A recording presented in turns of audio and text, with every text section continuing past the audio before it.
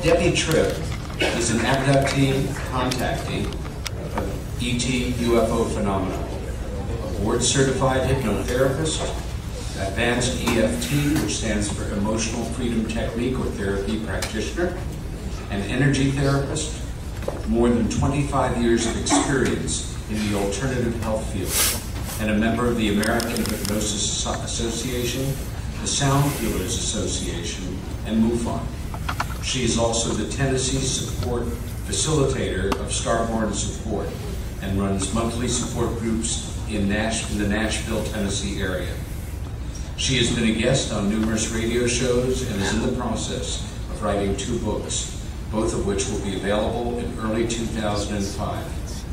Given our time constraints, I will leave this very distinguished introduction at this, and I'd just like you to join me in welcoming from Tennessee, Debi Tripp.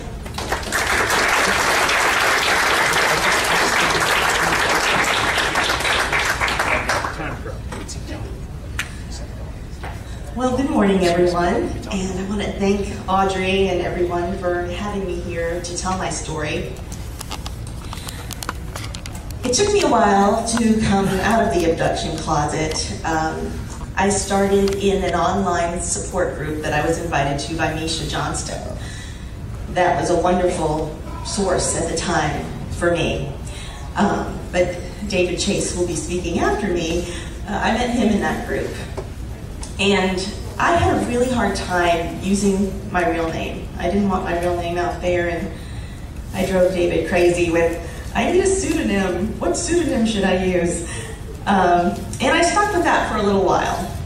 And then I met Suzanne Chancellor online, and we had some similarities in our experiences, and she had her radio show, Random Alien Brain Droppings, and invited me onto the show. And that was the first radio interview that I did. And she encouraged me to use my real name. And even though I was very apprehensive, I did it anyway, and I was just amazed at how liberating that was to come out and use my real name.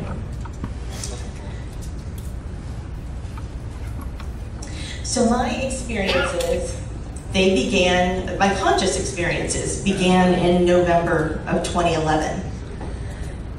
And that first experience, I had chalked it up to a dream. I had come home from a sleep study because I had had years of insomnia.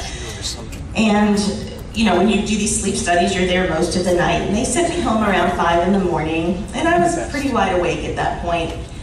And I did some things around the house and finally got into bed to read a little while and fell asleep around 7 o'clock in the morning. And that is when I dreamt what I call your typical abduction scenario. And what had happened was I was just suddenly looking at the bottom of a craft, and a beam of light came down, and I could feel this suction just pulling me up into the beam of light. And it reminded me of a dream that I would have once or twice a year, which was a tornado dream. And it was that same kind of suction. And you know, knowing now what I know, I look back on those tornado dreams and I wonder, you know, was that just a screen memory? I don't know. But in this particular situation, I'm going up through this beam of light, and I felt like I was just kicking all my arms and legs. And then I heard a male voice say, "Now Debbie, just relax. You know we need to do this." And I just surrendered. I just said, "Oh, okay. Here we go again."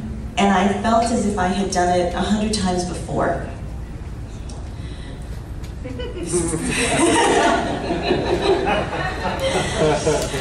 So later in the day, I realized I had the start of a sty in my left eye, and I never get those. And a couple of days after that, I started to get really sick. And then I was really, really sick, and went to the doctor, and they thought it was strep throat, but that came out negative. And my neck was out to here, and this rash started on the right side, and I thought, my goodness, this infection is so bad, it's coming through my skin. I had to go through 2 different rounds of antibiotics, and it took several weeks for me to get back on my feet. But this is a picture of the neck rash, and I just want to tell you that anytime I have an experience, this neck rash appears. Sometimes I'll get the sty, just the start of it, and then it goes away in a day or two, but I always have the neck rash. So a few weeks later, I was at my parents' house, and I was telling them, obviously this dream stuck with me, because at the time I wasn't a big dreamer. I didn't remember a lot of my dreams, and if I did, they usually weren't disturbing. So I started to tell my parents about this dream, and my mother said, you know, that's really odd. These are my parents. They're in their 80s, and they live just around the corner from us. And my dad walks their little beagle every night around 9 o'clock. My mother said, your father saw something in the sky, like several nights around that time, a few weeks ago. And it all happened in the span of like a week and a half. And she, who has very bad legs, she doesn't get out of the house very much because she can't walk well. But my dad brought her outside after he came home from walking the dog to see what was in the sky. And this is what they saw. He did this the first 2 times she came out to see him. And she drew these. It was like a golden ring, and you could see the sky through the ring, and she described it kind of like flames going around in a circle. Now, the third thing my father saw, we don't know what it was because he came in the house very shaken, and he said, I don't know what that was, but I don't want to talk about it. And we still don't know what he saw. Another odd thing was this is a picture that a friend of mine took. She owns a metaphysical bookstore, and one night she was outside and she saw something in the sky and took a picture of it.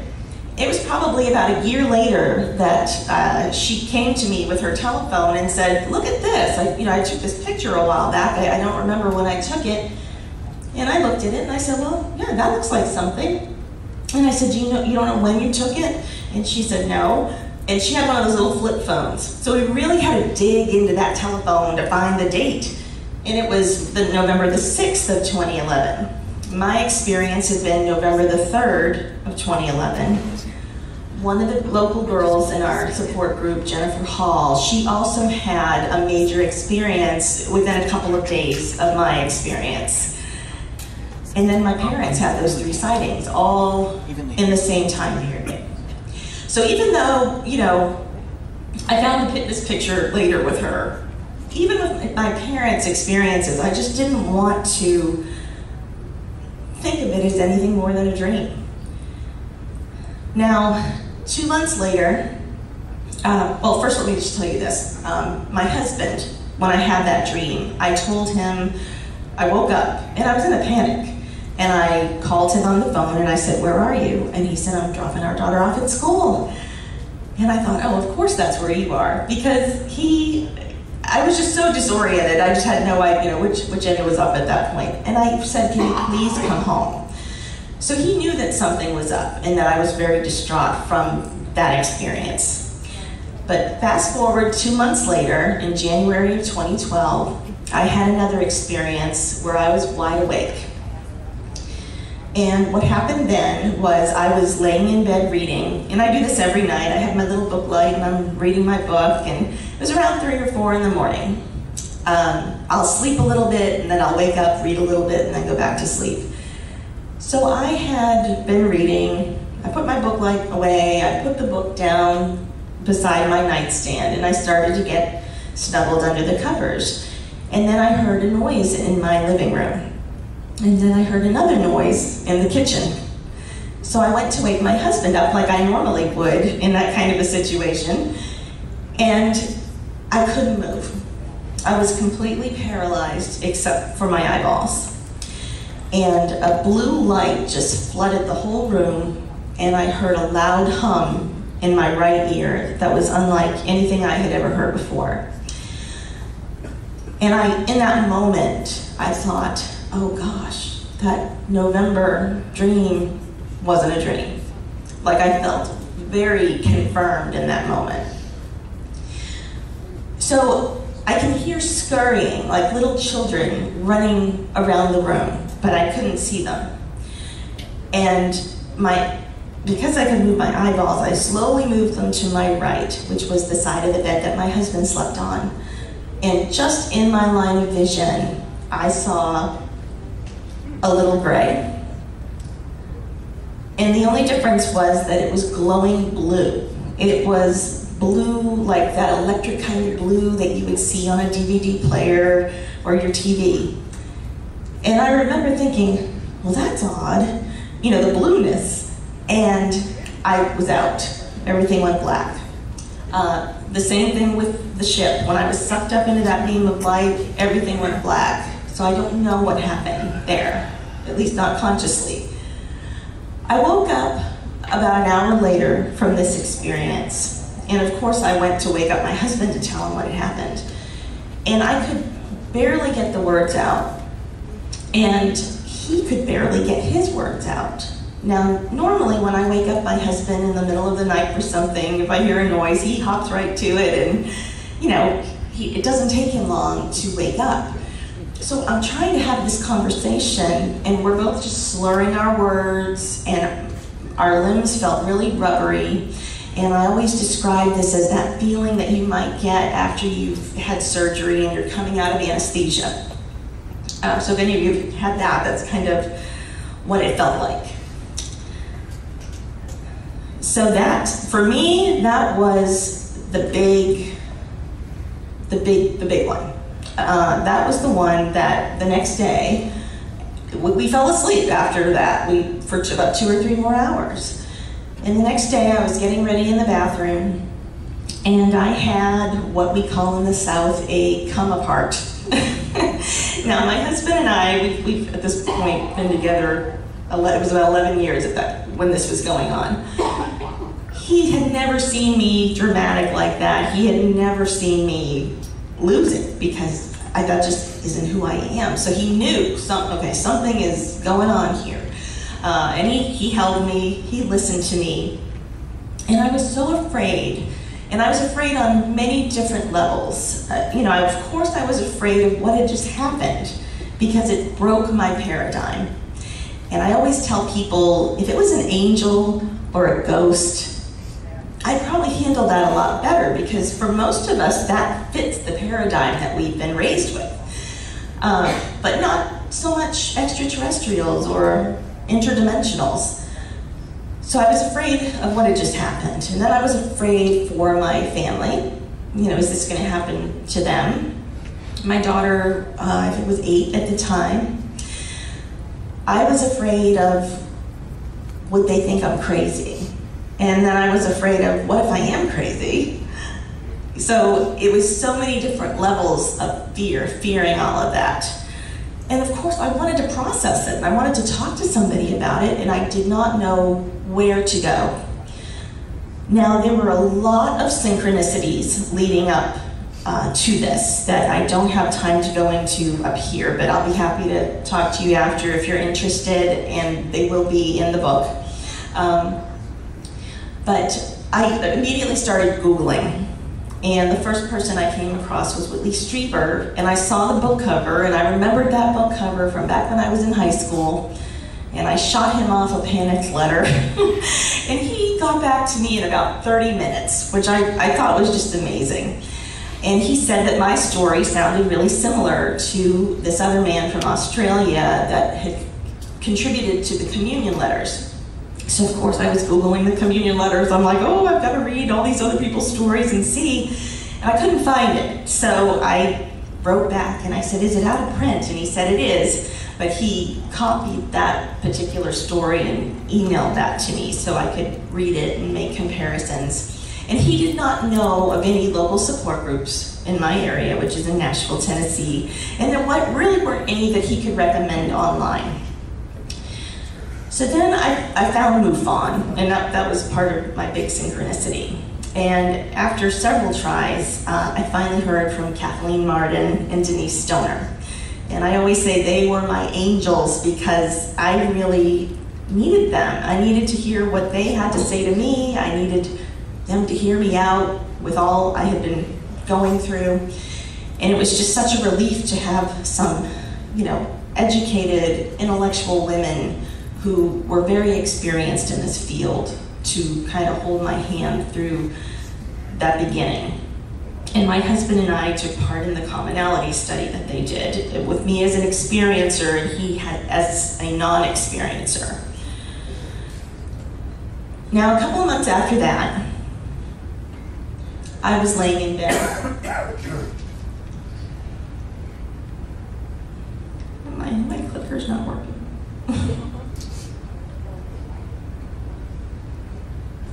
Oh, there we go.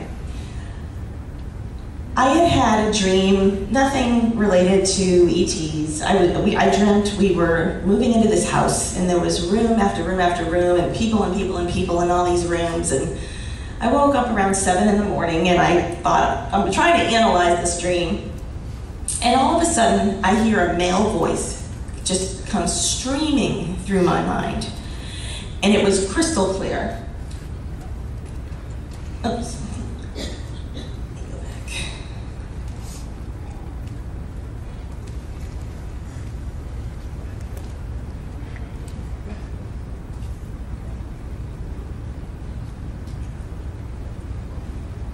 Sorry. I've told this story 100 times and I'm just lining it up with the PowerPoint. I'm not used to doing that. So this was the quote that came through. Organized religion and dogma complicates the evolution of our soul. Pure love and simple heart truths gently moves us in our ascension process. And I had my telephone by the bed, and I knew immediately to pick it up and open the notepad and jot this down. But this did not come from me. I mean, I heard the voice, and it was amazing how crystal clear it was. And I thought, now that I could experience every day. It was a lovely experience. Some of these I'm going to go through kind of quickly, just due to time.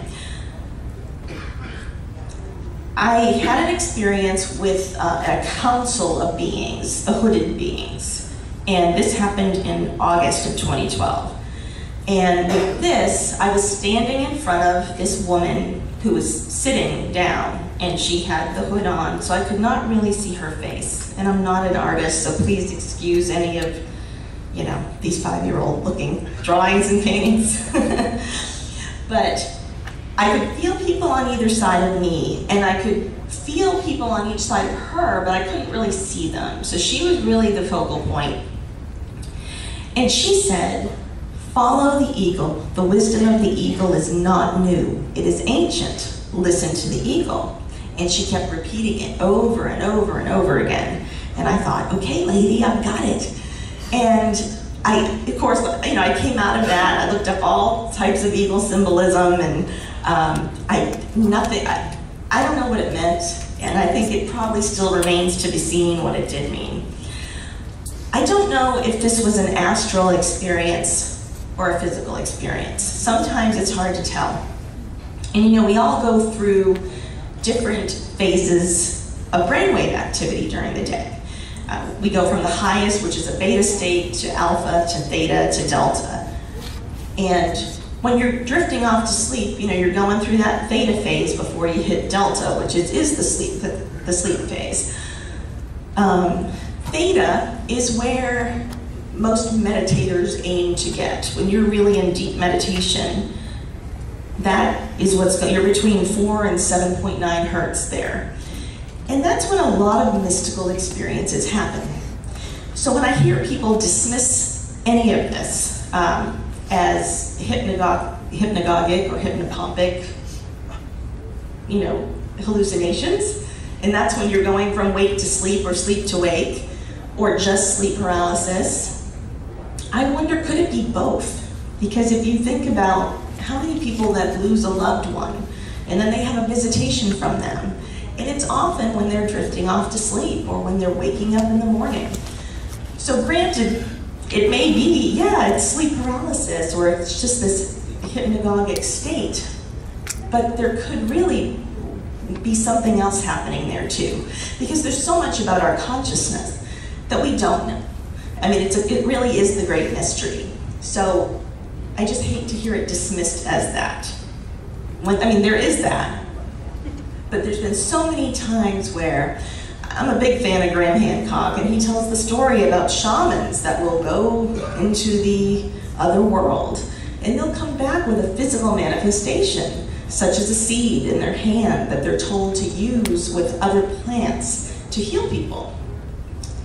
So a physical manifestation comes back from that. And think of how many of us wake up with marks in the morning. And so there's been a physical manifestation that clearly happened, even if it was just an astral experience.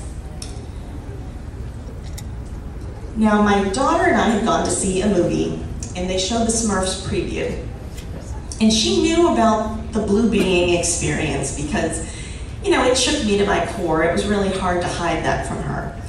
And as they're showing the little Smurfs on the screen, I leaned over to her and I said, maybe that blue guy was really just a little Smurf. And that night, we were home, and again, I was reading between 3 and 4 in the morning. And I was laying on my left side when I finally settled in, and I heard a hum, and this time it was in my left ear. And I really tried to just calm myself. And the paralysis was very, very mild. And I could feel something. So I wanted to get on my back to try to see what that was. And I could just barely lean back a little bit. And when I did, a woman's voice came through, and she said, you need to pay attention to your Smurf. And I know a lot of you probably know Jim O'Connell, who is a researcher and an experiencer, and he said to me once, they either have a really good sense of humor or they're taking us very literally. And I wonder, it's hard to tell, which one it is.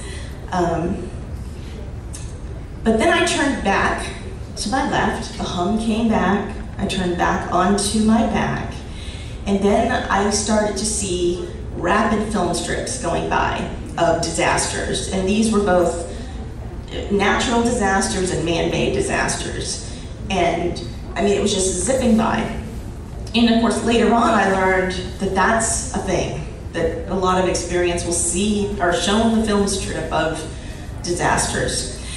And then I fell into a sleep where I proceeded to dream that there was a large city like New York or Los Angeles, and there was a huge storm cloud over it, and people were just scrambling to get to safety.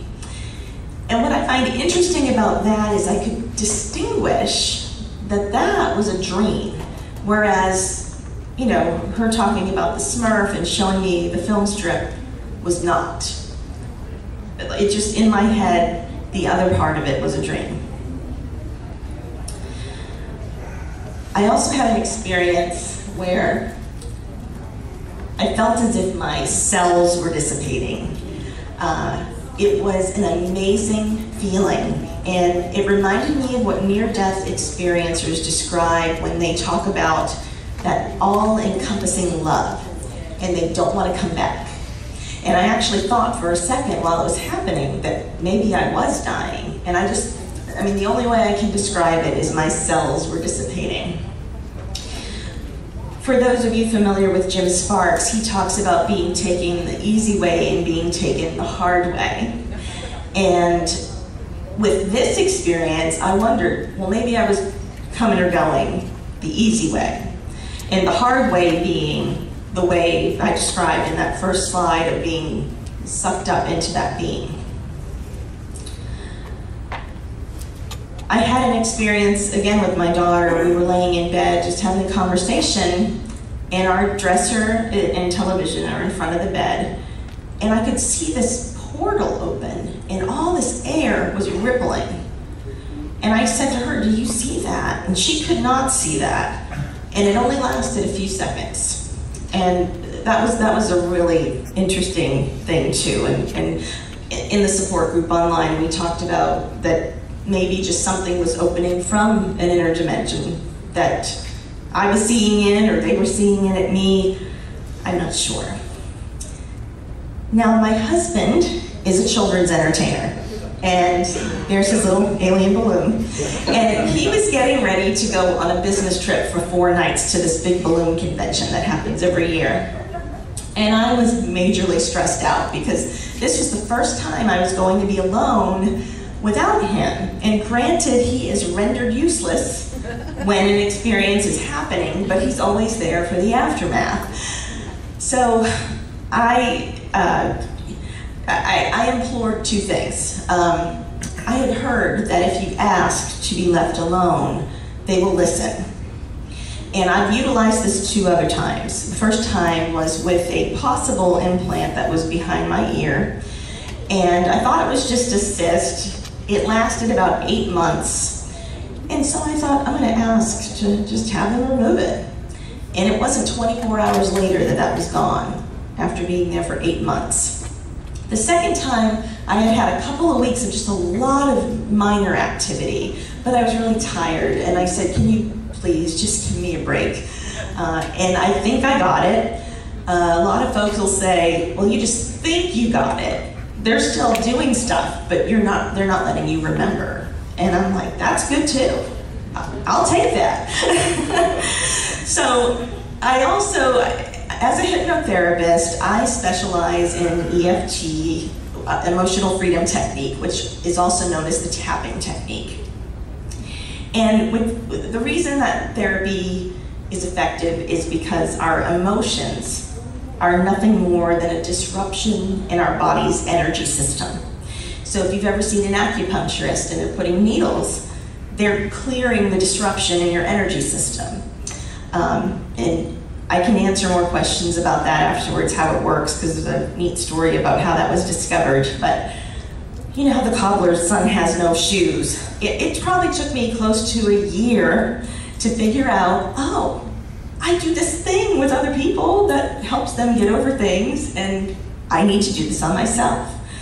So about 4 days before he left, I was tapping and doing the EFT for my fear and anxiety, and I sailed through his whole being gone. I mean, it was just, I was so proud of myself. And before he left, I had said, again, please don't bother me for these next 4 days. You know, just don't bother me. When he came home, and I was full of pride, I jokingly said, the portal's back open.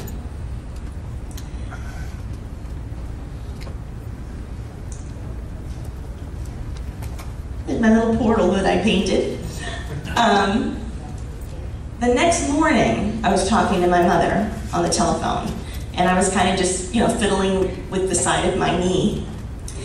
And I find these 3 bumps in a perfect triangle formation. And they didn't itch, they didn't hurt, they weren't anywhere else on my body. I did an interview with Rick Schooler from Topic UFO, and he put the white triangle in to really define that. And again, I thought, humor? Here I said the portal's back open. Was this just their way of saying, okay, here we are? I don't recall anything happening during that night, but that was what I had woken up with. Now, in May of 2013, one of the things I tell people to help change the energy, since a lot of this happens in our home or our bedroom, is to change the room around, just rearrange things. We could not do that with our bedroom the way all the electronics were set up, so we switched sides of the bed. And it was amazingly therapeutic for me, switching sides of the bed. My anxiety level greatly dropped. So one night, around 3 o'clock in the morning, I feel the mild paralysis come on. And I could sense something happening over to my right. But I didn't want to look over there. So I kind of looked over to my husband. And I thought, should I wake him up? And then I thought, no, it's not going to work anyway. Just relax, breathe through it. And this, I've talked to people about practicing your experiences, meaning breathe through it. Just kind of try to roll with it when you feel that paralysis come on, or you're seeing something or hearing something. You know, we'll often hear chirping or cicada type sounds, and just roll with it. I got through it. My husband got up around 5 in the morning, and that woke me up, and I told him what happened. And he said, well, are you okay? You know, do you need me to hold you? And I'm like, no, I'm good. And again, there was this sense of pride that I had gotten through it. Well, I got up to go to the bathroom, and I felt something on my stomach. And I looked down, and this is what was there. It was like a pinprick with a scratch, and then another little scratch. So this happened on May 13th of 2013. A few days later, on Facebook, I see that somebody posted this. A crop circle that was formed on Gray Station Road in Gray, Tennessee, the very same night that I had this other experience. Humor? I don't know. I mean, you hardly ever hear of crop circles here, and especially in Tennessee. And then the name of the road and the town, I just thought was very interesting. I'm going to just touch on my childhood briefly. I grew up in North Reading, Massachusetts, which is kind of on the North Shore, close to the New Hampshire border. I have childhood memories that I didn't think a lot of until all of these conscious experiences started happening. But I was a sleepwalker from about age 4 to 11, and I was always heading out our back door. We had a large yard that segued into our neighbor's field.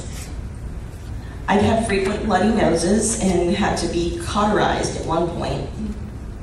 I was afraid of the dark, which of course isn't unusual for a child, but you know, it's on the list when people ask about abduction experiences.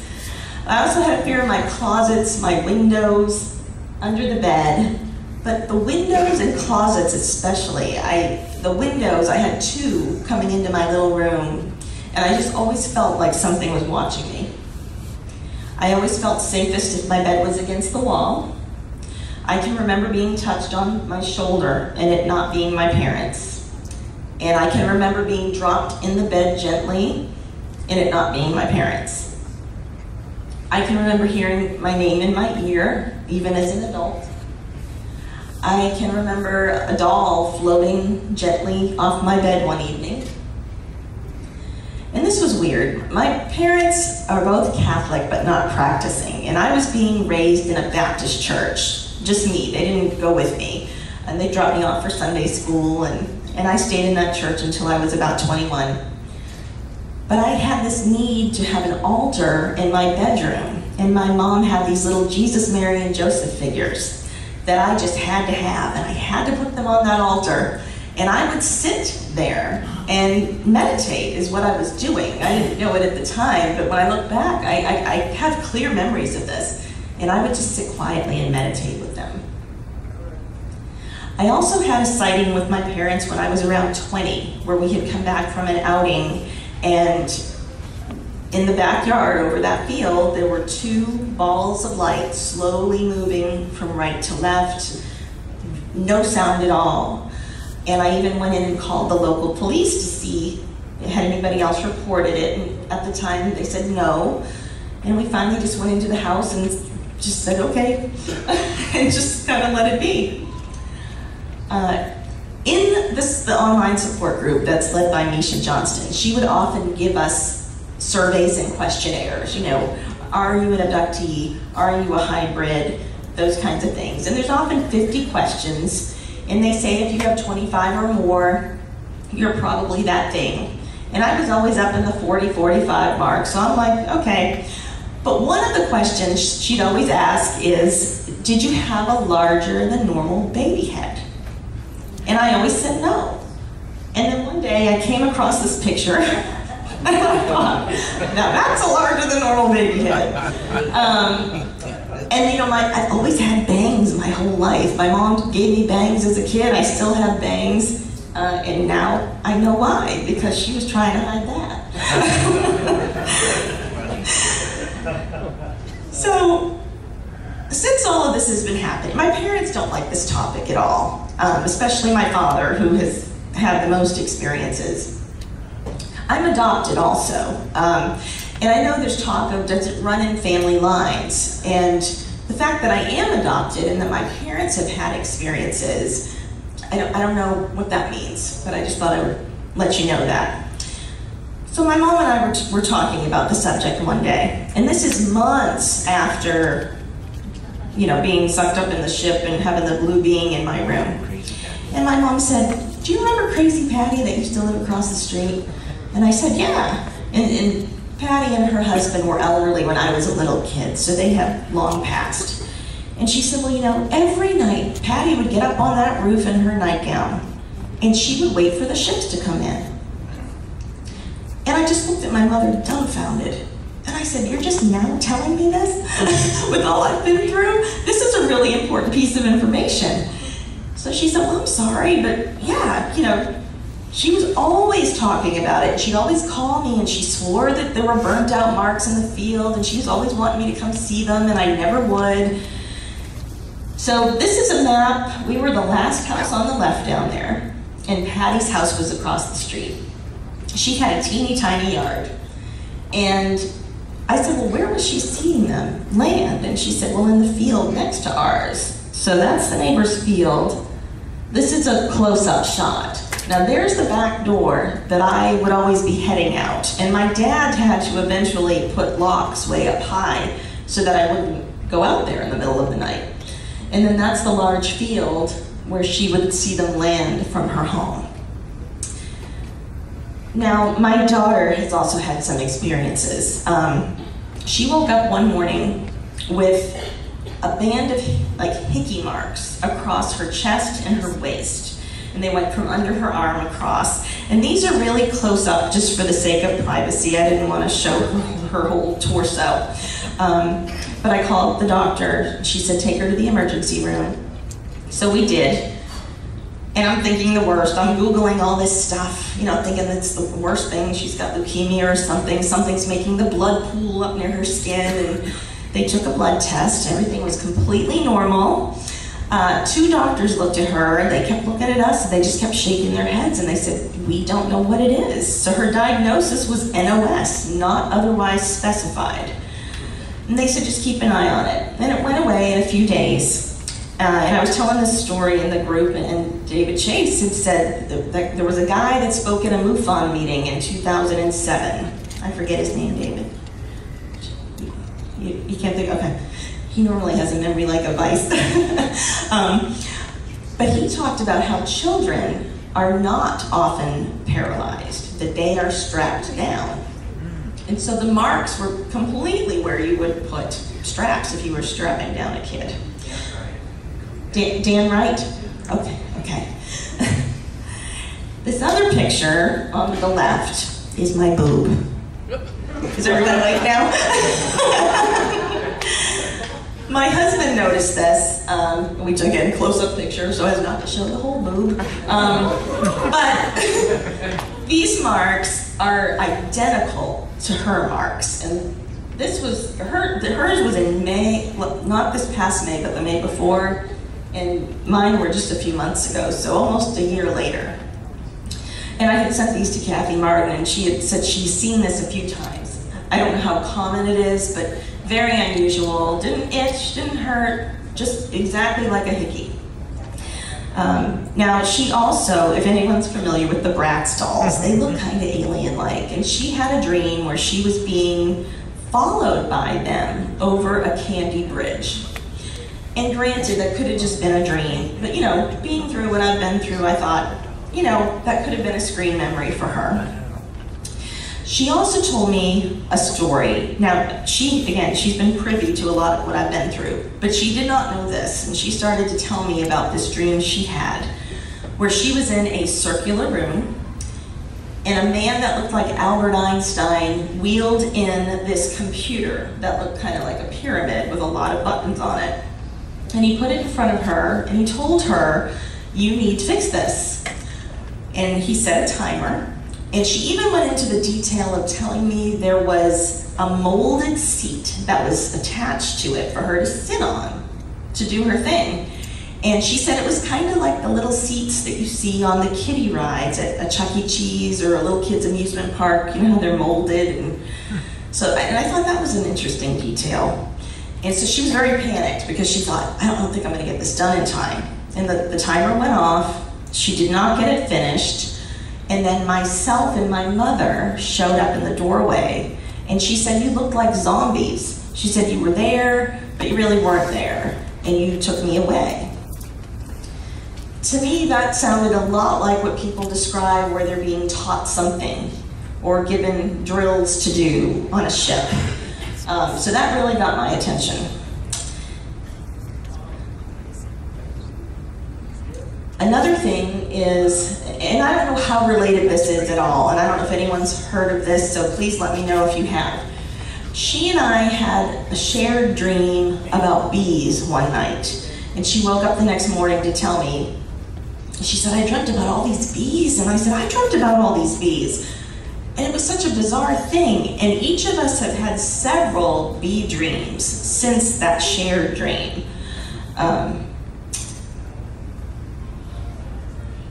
She and I have also witnessed orbs in our bedroom, flying through the room. And the first time it happened, I remember, I said, did you see that? She said, yeah, did you see that? And that was such a validation for me that, okay, you know, I'm not the only one seeing these things. And she has seen several since then. These are marks that showed up on my husband. He came to me and showed me. There's like a 3 bruise mark on the elbow, 3 on the hip, and then a triangle mark on his shoulder. These are just some drawings of ships that I've done, and again, excuse the artwork. The picture on the lower left was something I drew repeatedly as a 12-year-old. They're not the pyramids of Giza. It was a house that I was sure I lived in a different star system. And I never thought much about that until recently, and I wondered why. This is another kind of being that showed up, had a name. I don't remember a lot of details. This is another one, and Audrey, for those of you familiar with her story, I showed her this and she had a strong reaction to it too. This was in the Fairy magazine by C.N. Robertson. I started a Facebook group called Symbols and Star Writing because this was something else that cropped up, and I'll be happy to answer any questions after about that.